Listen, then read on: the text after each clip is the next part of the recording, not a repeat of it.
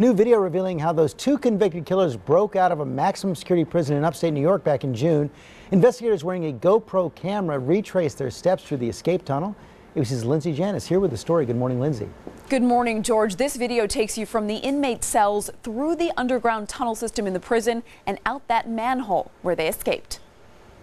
Coming to the end of A block. This morning, ABC News obtained exclusive new video showing the escape route authorities say David Sweat and Richard Matt used to bust out of prison on June 6th. Entering the underside of the laundry facility. The video showing two state investigators using a GoPro camera to reveal the convicts' path to freedom. The inmates first cutting holes in the back of their cells, crawling through onto the catwalks behind. 3 minutes later, shimmying down into the prison's underground tunnel system. Approaching the first significantly tight squeeze. At about 9 minutes in, squeezing through this hole, taking them into another cell block building. 9, almost 10 minutes in. Just minutes later, they're underneath the prison's asphalt yard. Getting warm.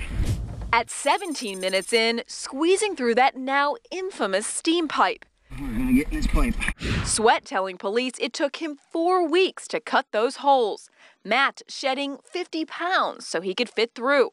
Investigator emerging from the steam pipe. That pipe taking them outside the prison walls. And this morning, the new video revealing it likely took just 20 minutes from their cells to freedom through that manhole.